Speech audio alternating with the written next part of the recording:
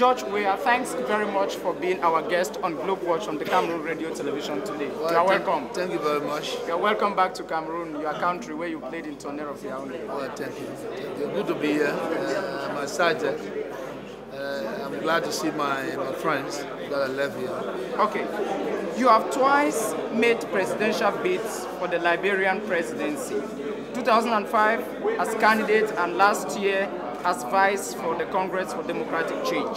Your opponents held you down on the basis that you don't have formal education, and you responded to them, quote, with all their education and experience, they have governed this nation for hundreds of years.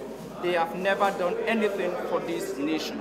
Just how much have you invested in Liberia that you think you merit the presidency? Well, if I retrospect,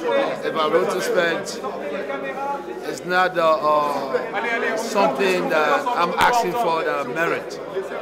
It's the people, the will of the people that brought me into politics, the will of the people that want to make me president of the republic.